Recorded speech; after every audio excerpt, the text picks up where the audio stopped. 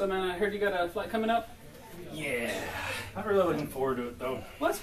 Flying is super fun. What are you talking about? You could Do you ever get cold water, dude? that sucks. But, yeah, I mean, you know, King of the Sky, man. King of the Sky, I'm going to sit down. The only movies going to be on there some Disney movies and Sully. Oh. Yeah. Yeah, I hear you. But, I mean, you know, hook up with a fine stewardess, you know? Anything goes. Sure. Stewardess, let's get a piece right now. No, there you go. No, that's not going to work. Yeah, why not? I'm pretty sure it's illegal, dude. Illegal? I guess. I mean, ever since 9/11, you know, thanks a lot, Bin Laden. Boop.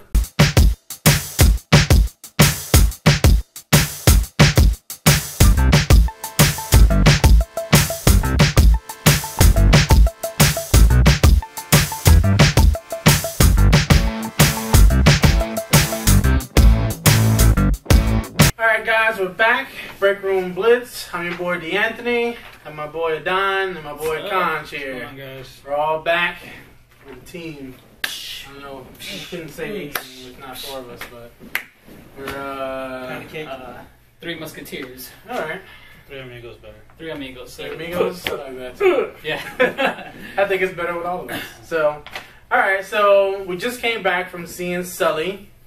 Oh, our shirts, well, I have a regular work shirt. It's a captain shirt. I had something to do earlier, so Yeah. couldn't wear one of those. Got my, you know, But, Deadpool. you know how it is sometimes. Still looking fly. Just came back from seeing Sully.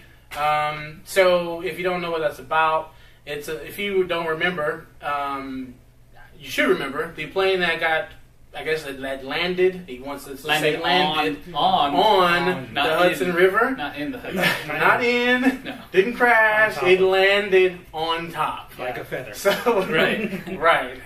If you remember that, it's about that and all the drama that the pilot had with that incident.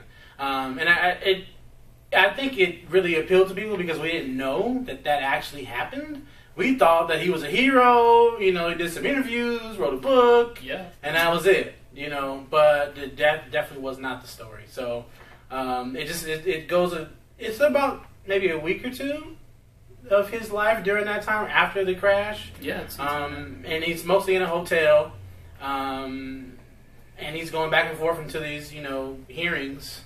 So it's a lot of drama with that. So if you are interested in knowing the story of what happened, maybe you should go watch it.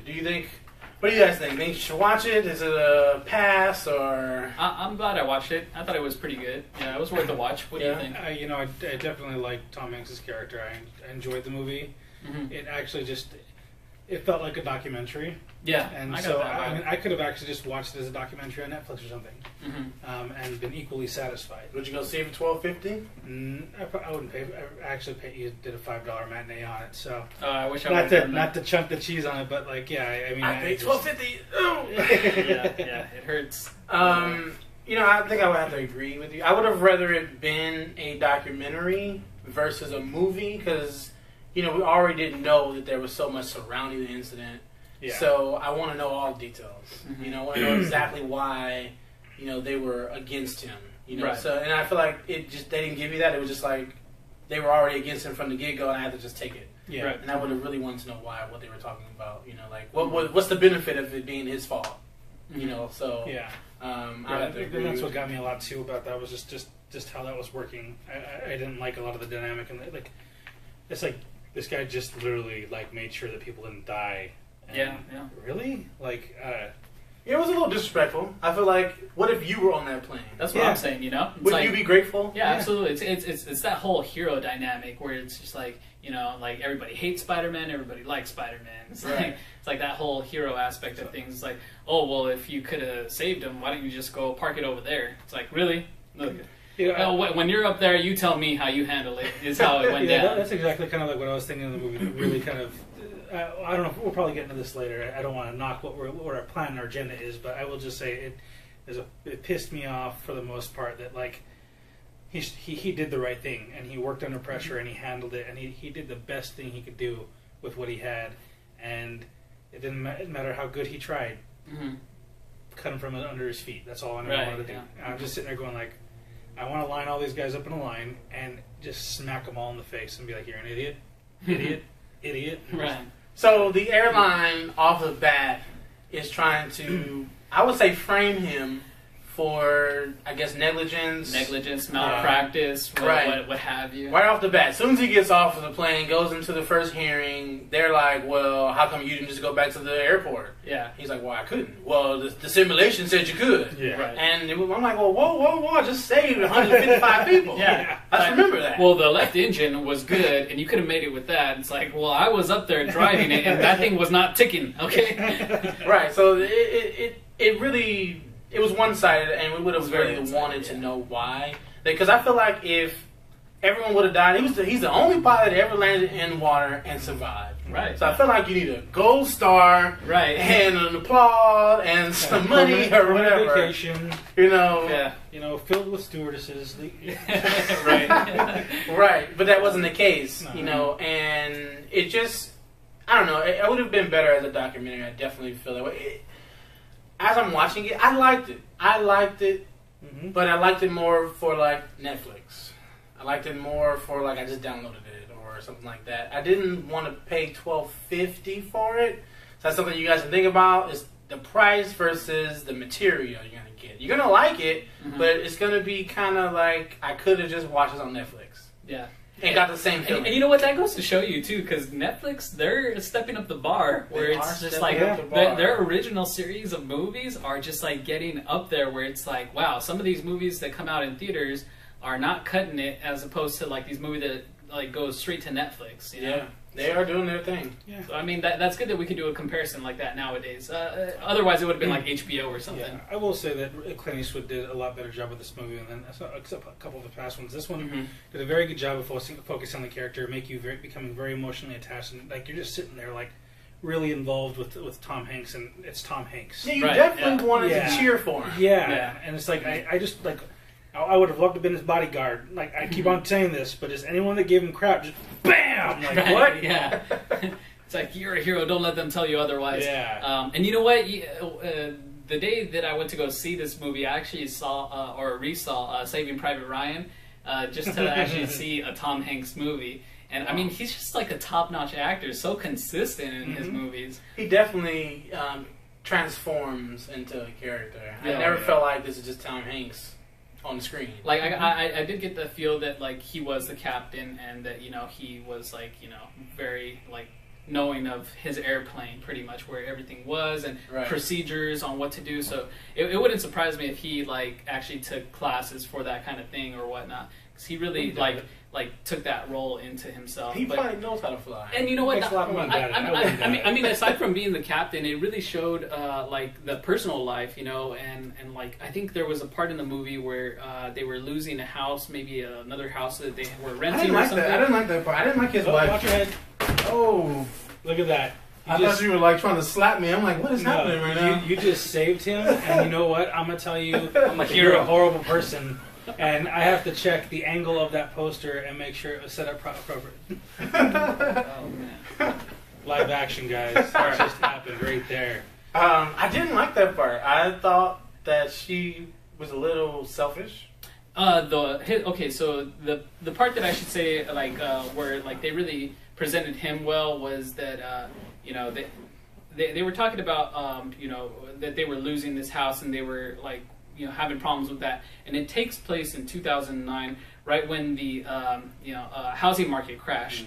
Okay, so like they were actually affected that. So there was a lot of things happening during this time. It was so many years after 9/11. So everybody was sketchy with these planes, and this was just another catastrophe right in the same area. But so there was a lot surrounding it.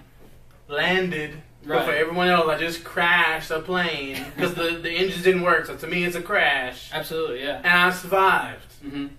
You're talking about you need to get back in the air. I need some rehab. Yeah, absolutely. Because I don't even know what I would do as a passenger. I'm like freaking out. And it does show him and his co-pilot having those traumatic, dreams and nightmares about it. So. And she's just like, I need you to get back in the air because I feel like the next thing is we're going to lose this house. I'm like, really? I'm about to retire. Like, are you serious right now? Yeah. I don't know how true that was, but that definitely happened in the movie. I I don't know. I like teamwork. I like someone who's actually there for you, who's a supporter. And you're talking about the dynamic with him and his wife, basically, right? Right. Like, and then she's just like, I need you to get back in the air. I'm worried we're going to lose the house. Like, did you hear me? Did you see the news? Do you not see reporters outside? Right. Like, I just crashed into the lake or into the river. Yeah. Okay? All you should be worried about is when I'm coming home. Right. Yeah. And then when she said you need to come out there, that's not even a question. Yeah.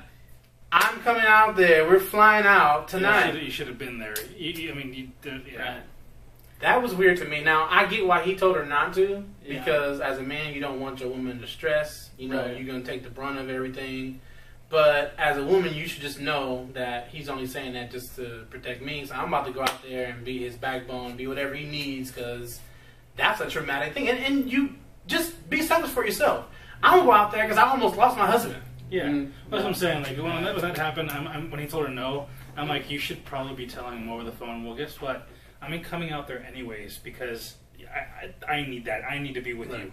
Like that whole thing. Like, yeah, I have opinions. Yeah, I'll just leave it there. And so I mean, like I guess the craziest point was that he just finished saving a whole bunch of people because it was like this traumatic event that happened. And then the airline, are indicting him and having this whole investigation and already like accusing him of being negligent. You could have done this, this, and this.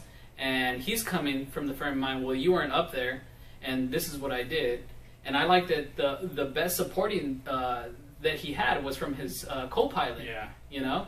That's who was there for him. Is like, dude, I was there with you. And he was kind of a comedic, role of this. Is like, if there was anything you could change, what would it be? It's like, I would have done it during July because it was cold. I did like that. It's like they were freezing out there.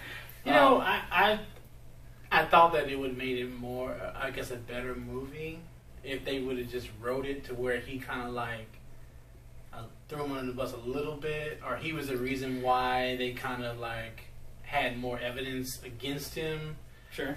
That would have tossed the whole conspiracy thing into the movie, and I see where you're going with that. But I actually over dramatization of it. I really appreciated the fact that he didn't Judas him. He stuck with his part. He doesn't have to Judas him, but like he could just be saying truthfully what happened. Like, you know what? I did kind of feel like the left engine could have had some thrust, but I'm not the captain, so I was going whatever he wanted. Well, yeah, and that's the thing about it too, because I would have felt they had the facts. I would have felt worse for Sully at that point because I'm sitting there going like, dude, your buddy just burned you, like right. But that's why I think it should have been a documentary because it would have been all true. It would have been their side of the story. It would have been more facts. As a movie, though, I felt like it just was lacking that drama. Mm-hmm. Maybe that's why they didn't tell us why the airlines was against them, because that was like the drama from the start was, you should do this, the simulation says this, you could have did that. Mm-hmm. I think that was the drama, but I would have wanted just a little bit more for me. Yeah, a little bit more. I think you could probably got that more out of like one of the passengers that was probably suing the airline, because they show some of the passengers leaving the plane, and then some guy tries to swim to shore, and then some ladies over here swimming in a different direction. I'm like, that was so stupid. What? Like, you guys don't look like a Michael Phelps to me. Where do you think you're going? We gotta jump. And you're on there freaking floating. Like, get over it. Like, she didn't even have a doggone vest on. She jumping off the. I'm like, why are you jumping in the water? You don't even got your life vest on. It's cold. What you think? You're not jumping in a I get hot the sense tub. of panicking, but now you're going to cause someone else to go after you, right? And then they're going to cause you. No one went after them. Yeah, I feel like that was the right thing to do. You know what? You know what? Stay in the water. You're just dumb. Or you come learn. Do it again. Yeah. So I mean, I think if there was any drama, it would have been for some passengers suing the airline for whatever that happened. But I mean, every single one of those passengers, even after the movie, they showed like after the credits, the actual passengers, Sully, his co-pilot, and they have a gathering, of everyone. Have you guys ever been through like bad turbulence? You probably have. I know. Yeah. No, I've had some. I've only been through like maybe once or twice, but I wouldn't consider it bad. It's so nerve-wracking. Now I'm a flight guy, so I pray. But I've heard some stories, people like flipping over, tossing each other around. I'm like, oh my God, I don't even know what I would do if I'm getting tossed all around. That would be so scary. So I feel for the people. Yeah. Has that ever happened to you? Yeah, there's actually one flight that we were coming back. It was a night flight, and it was kind of crazy because on the far right side, I saw this gorgeous thunderstorm, and you know, I'm thinking, oh, that's pretty, and then all of a sudden, you know, seatbelt light came on, and then you just feel the plane go like, yeah, and then I'm sitting there going like, whoa, and so I'm sitting there okay, and there's this guy next to me and this kid over there, and the kid's like freaking out, and so I put my hand out, and the kid grabs my hand, and then we just start going, and I'm just like, all right, we're good. And I look at him, you cool, buddy? And then like we do it again, and then you just feel the plane speed up, and then we get at a different altitude, and we start leveling out, and then like it was just like it was cool, but I was just like, no, oh, pretty thunderstorm, scary. pretty thunderstorm. Ooh, pretty. Oh, well, you're about to see it up close. I think that was when I was coming back from New York, and that was probably the scariest flight I've had, and I don't think I've ever told anyone about that till now. Wow. But yeah, it freaked me out a little bit. Yeah, Do you think that's nerve-wracking. I don't like the whole birds thing? Like, birds can mess up the whole engine? The engine is carrying, like, I don't know how many tons, but a lot of tons. Yeah. So it's going by really quick. Right. 15 birds maybe goes in the engine and it blows up. I'm like, what kind of engines are these? Is foil engines? It's the same thing as... It's not a blender. It's an engine, okay? It should be better than the damn blender. If I put a bird in the blender right now, it's going to blend it up. You know, I would have hoped that they would come up with something where, like, you know, it was maybe a cover or something. Catch-all you know? or something. You know, I think nets. they probably did that for like maybe what actually happened. Did that actually happen with the engines? Like, Yeah. that was a statement. So then I don't know if that was a statement or not. I kind of wondered about that. Like, that sounds like some Birds. It's the same thing as Like, it was some birds, tossing a yeah. monkey wrench into an engine and you freaking bounce around like one small little monkey wrench, like done deal. I can see a With monkey 15 wrench, birds. but a bird, I don't know. All that metal is very light. It's done differently. You know, it could. I'm just saying. Well, like, What are you asking to get taken down? Yeah. But I mean, I don't know. Yeah. I don't know. That I mean, kind of bothered me a little bit. When you go to the beach, there's going to be sharks. When you go in the sky, there's going to be birds. Mm-hmm. So you prepare for them. Yeah. So you have a guy sitting on top of a slingshot. Pull, shoot them down or something. Anything else? I mean, that's pretty much the movie. Yeah, You know, it's just overall, reenacting it's the accounts that happened. Right. You know, during that week or two period. Whatever happened after that, we don't know because they said they were going to come back to the whole simulation thing. Mm-hmm. We'll look at that at another time. Like, well, we're done. Yeah, it was pretty clear that, you know, he did all he could, and the people in the simulation couldn't replicate it. Right, but they could have still went after him. Yeah. We don't know, but that's the movie. It just goes. You guys decide. Yeah. Sorry, the last little tidbit. Okay. It just goes to show, you know, you can have all these statistics. You know, you can be by the book, but when it comes down to practical application, it's a much different scenario. That's like one thing. Like there's two different types of people that sometimes work in this world, and there are people that like read the book and said, no, this is the way it is, and when you live it, it's a completely different scenario, and that's just the thing. Like, yeah, so I've always been on this tier where it's like you can tell me it's written that way, but when I did it this way, completely different scenario, buddy. Like, This is why I'm not a fan of like droids and all these robots and things like that. If people want to do, I'm like, no, I like people. I'm a fan of, you know, flesh and blood, real jobs, all Human this, elements. right? Yeah. You know, I need that. But I know this world wants to go to the whole, you know, robotic, electronic Terminators. stuff. Yeah. But all right, well, that's our review, guys. You make your decision whether or not you want to see it. I would. The rating. I would probably give it 6.5. 6.5. Yeah. I can see that. I mean, I really enjoyed it. I get that it's more of a drama and kind of documentary style. I give it like a 8 out of 10 for that category. Wow. Yeah. Actually, specifically because I enjoy Clint Eastwood as a director, Tom Hanks as the actor. The supporting role was very good, and I kind of got my hero to villain complex because I wanted to beat the crap out of everyone that was giving them crap for it. Yeah. So I mean, I'm going to give it an 8 as well. Okay. But you know, I mean, I don't get your guys' ratings. I know. You didn't want to see it in the movie, but you gave and it I'm in saying the I'll movie. watch it outside of the movie. I just don't get that. I wanted to see it. I think, well, the thing is, like, if I had the choice, and it came out on DVD in a couple months, and I watched it then, I would feel the same way about it. So it's like, I mean, I watched it because we need to watch it for this. And the thing is, it would have probably still gotten an 8 rating when I watched it at home. It's just, it was a good movie, but as far as... But we're also saying if you should go see it. It could be a decent movie, yeah. But is it worth the money to go see it? If you give it an 8... Alright, so should we see it in the theaters? It's entirely up to you. I think you should go see it on matinee day or one of the $5 Tuesday kind of days. But it's still an 8. It's still an 8. Yeah, because it was a good movie. It was done well. You guys be the judge. It's 6.5. I didn't want to see it in the movie. I felt like it should have been at home, which made it go down some. Was it a decent movie? Sure. Did I like the information? Sure. Not a theater movie, though, for me. Could you imagine it seeing it in D-Box, though? Oh, no. Turbulence. Alright, guys. I'm DeAnthony. Adan. Conch. And we're out. Take care, guys. Peace. Hey, Derek, you got my SD card? What SD card? What SD card? Hey, I'm asking, do you have my SD? Damn it. Oh. God damn it. I warned you. Silent but deadly.